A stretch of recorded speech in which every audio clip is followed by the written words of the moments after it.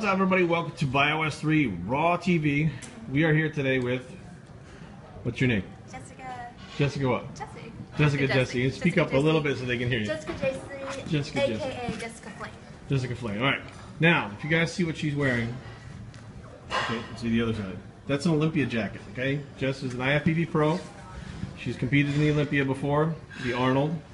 And Jess, actually, how do we meet, Jess?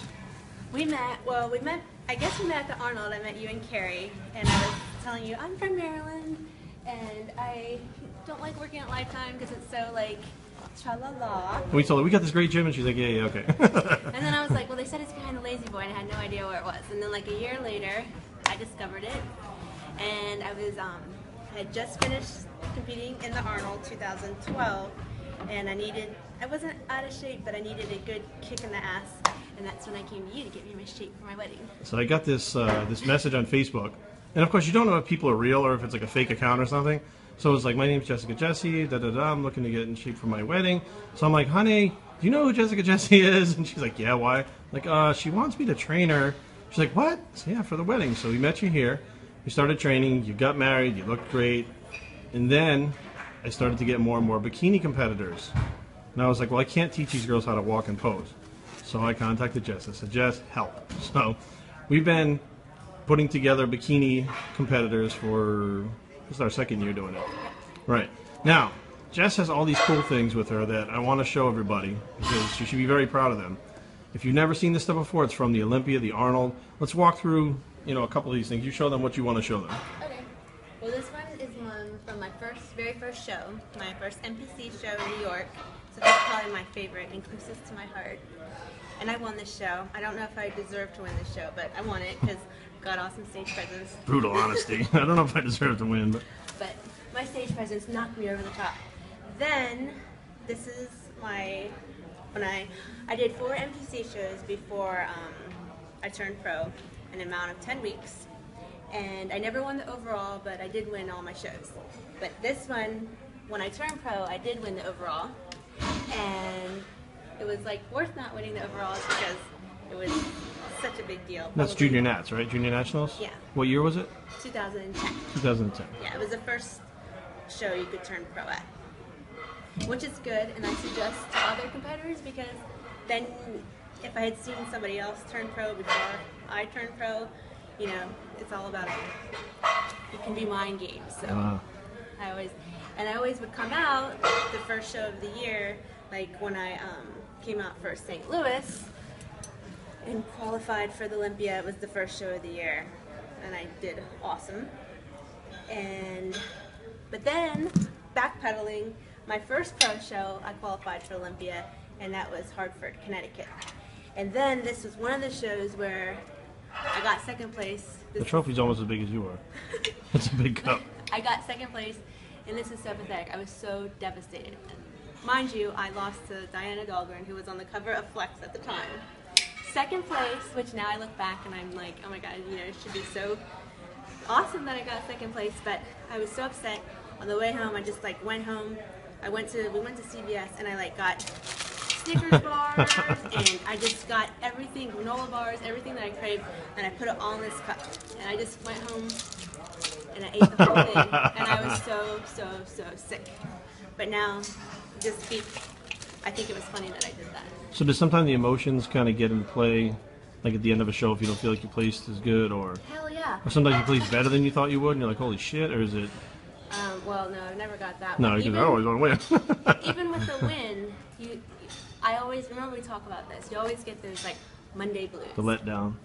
And it's if you win second place, 9th place, whatever place it is, you always are it's always what's next, or I just don't know. And we go through this with the girls. I've never seen anybody back Monday that's like, yeah, let's go. Woo, let's go. It's just, I don't Unless know. they have another show like a week later or two or something that they hop right back in and they get going. But it's like if you don't have that goal and you've been training for 10, 12 weeks, suddenly you have that well, what do I do now? Yeah. Yeah. Yeah. And then you have to face, because doing these, when you're in prep for a show, it's kind of like a step out from reality. Yeah, you're consumed with that show. Yeah, you're in your own little selfish land. on your arms. What's the well, I think that personally that's the crowning achievement. That's so this is like very heavy, but this is 2011. I was in 2 Olympias, and this was the 2011 Olympia. And participant. See, I'm so mad about that too. You know, there's gonna be people that enter other shows and turn pro, etc. So yeah, I'd probably be wearing that all the time, like Flavor Flav. That would be like my clock. But the Olympia is, if you get to compete in the Olympia, that means you're one of the best in the world. So that signifies around your neck right now that you were one of the best in the world. So that, yeah, I'd either have it hanging from my rearview mirror, or I'd have it as like a hood ornament, or I'd have it like, you wear it all the time. That's, to me, that's like one of the crowning achievements that you can get, an Olympia medal. Yeah. And you also have the jacket that you were wearing, but you also have the Arnold jacket too, right? Yep, the Arnold jacket. But I also yeah. have the Arnold medal, but It's at home. it's at home somewhere. See, now again, those jackets are something you can only get as a competitor. Yeah. Right. See, and the sad thing is that when I didn't place in the Arnold, didn't place in the field, I'm mad. And that's what makes me not a good competitor, because I get so angry about it. But then doesn't it drive you to go back again and try harder? Yeah, and JM used to always say to me, "You're only as good as your last show." I say the same thing too. Like, that's what people remember. Yes, but my last show was my worst show, so. Oh, so you don't. So you haven't competed in a while, and you know, do you have any aspirations possibly competing in the future, or? Well, let's see. I've competed in a total of 14 shows, and You've won how many of those?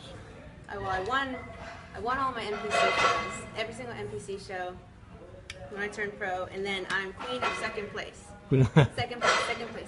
But I've got, Well, Jay Cutler was queen. Well, not queen of second place. He was king of second place for a while. Yeah, but yeah, I know it's motivating, but. Now, do you feel the same rush when one of your competitors gets on stage? Well, I will say I get way more nervous. Right, I freak out too. I shit bricks for like 48 hours before. And I get like the highest anxiety, and yeah, and I just want, and I know how what the blow can be afterwards if they don't place as high as they want to, or we think that they should, and that breaks my heart, because they come in here and they feel so great about themselves, and then they let the judges, how they place affect how they feel and how hard they worked, and that crushes me, and that crushed me. So I can relate to that. Right. And I just wish there was a way to keep people up after that. And I don't know if that exists, if that can be. Another thing we try to do is if we have more than one competitor in a show, we try not to have more than one in each class. Right. So you don't want to have two against each other, and we do that with figure and stuff too. Yeah. So. Because at the end of the day, I don't care what anybody says. You have to. Right. When I was doing Bombshell and there was 12 girls in Olympia. If any of them beat you, you're pissed at them. Well, not so much that, but the coaches, they can't give the attention to everybody equally like that. Cool. So I wanted to introduce you guys to Jess, because we're going to be doing some filming for some training and stuff. Because despite what many people think, the first time that I saw Jess train, which is the first time I saw a professional bikini competitor train, I was like, holy shit, they train hard. Not that I don't think bikini competitors train hard, but it was just a different level as a pro. So, do you have any closing words, Jess? No, just that I'm thankful for our friendship and that we get to work together. Train hard and get big.